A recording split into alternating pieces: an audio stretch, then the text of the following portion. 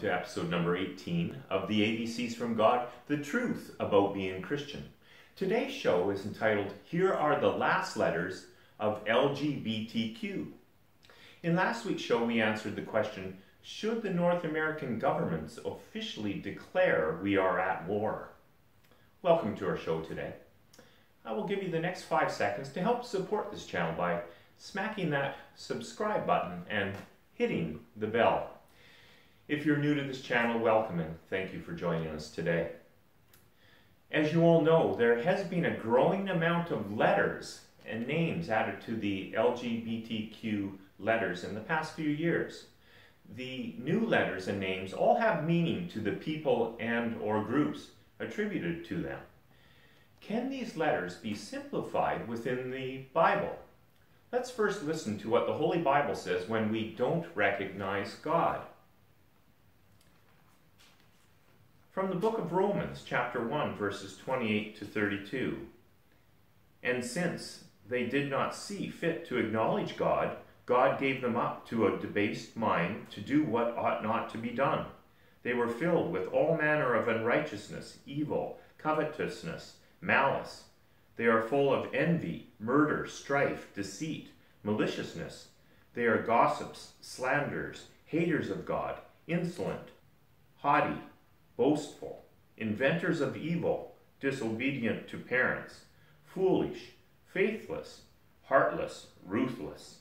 Though they know God's righteous decree that those who practice such things deserve to die, they not only do them, but give approval to those who practice them.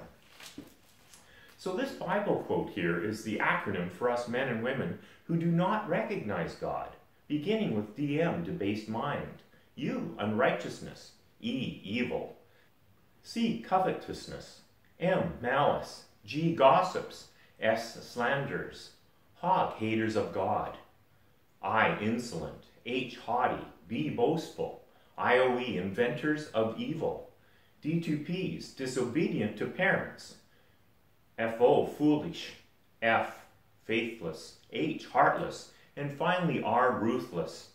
Okay, enough with the long list of letters. Here are the final 3 letters in answering today's title question. They are JCV. Before giving you the full words, let's look at another Bible quote. Again, in the book of Romans, chapter 1, verses 19 to 27. For what can be known to God is plain to them, because God has shown it to them. For his invisible attributes, namely his eternal power and divine nature, have been clearly perceived ever since the creation of the world, in the things that have been made. So they are without excuse. For although they know God, they did not honor him as God or give thanks to him, but they became futile in their thinking, and their foolish hearts were darkened. Claiming to be wise, they became fools and exchanged the glory of the immortal God for images resembling mortal man, and birds and animals and creepy things.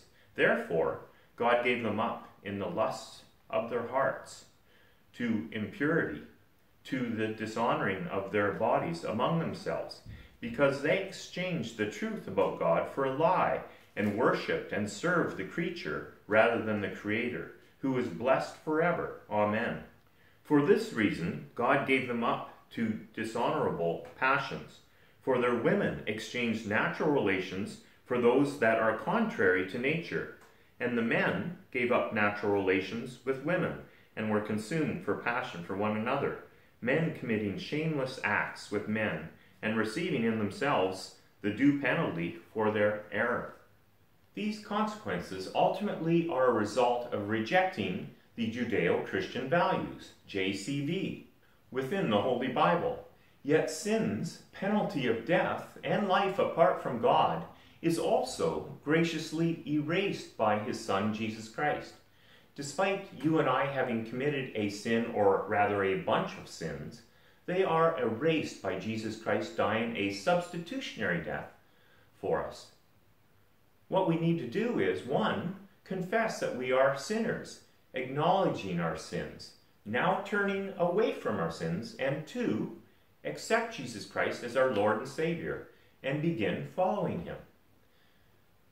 The initial stop with JCV, our Judeo-Christian values. Please join with me for next week's show entitled Jesus, the Ultimate Avenger, the Ultimate Forgiver.